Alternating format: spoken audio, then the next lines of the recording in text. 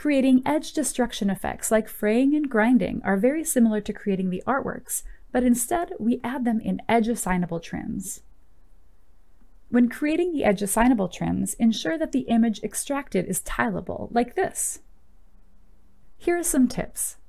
If extracting an edge effects from an image, use the crop function and use transform to straighten the image.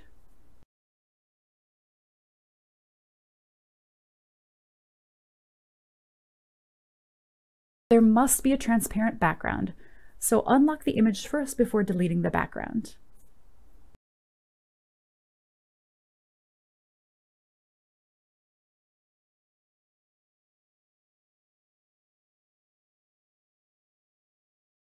If we have an edge trim that has more irregularities, we need to create a longer repeat image like this.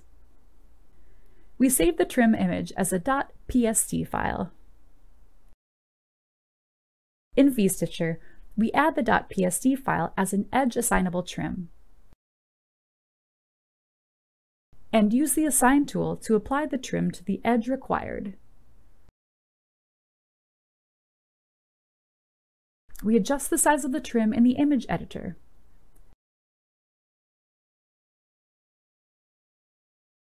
And, if necessary, adjust the crop region. We select Hide Background and use Fur as well.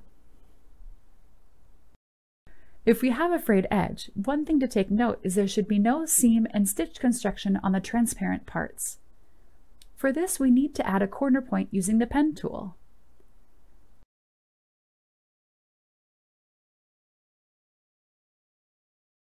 And remove the seam and stitch construction here.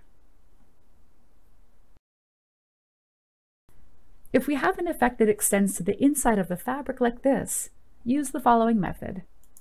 First, we assign the trim along the edge like this. We ensure that the image is rotated to the correct angle and adjust the side of the image in the image editor. Next, we use the texture tool on the edge the trim is assigned to. Drag and ensure that the placement of the trim is as intended.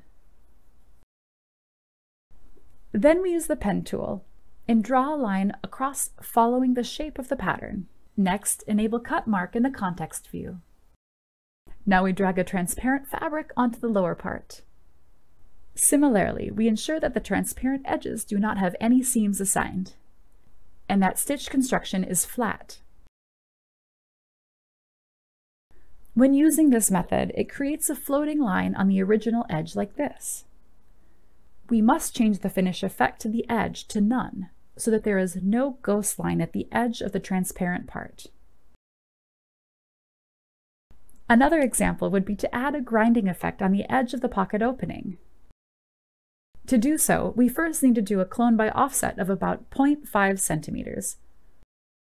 We extract this portion to create a new pattern, and remove the seam. We assign a transparent fabric to this new pattern. Then we stitch the pattern, add it in arrange mode, and dress. If the grinding effects goes along the whole edge, we will just assign it along this edge.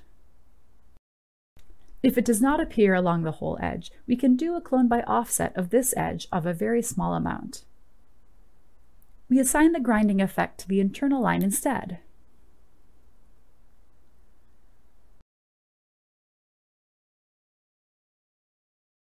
And here we can adjust the internal line to be shorter or adjust the shapes to create unevenness.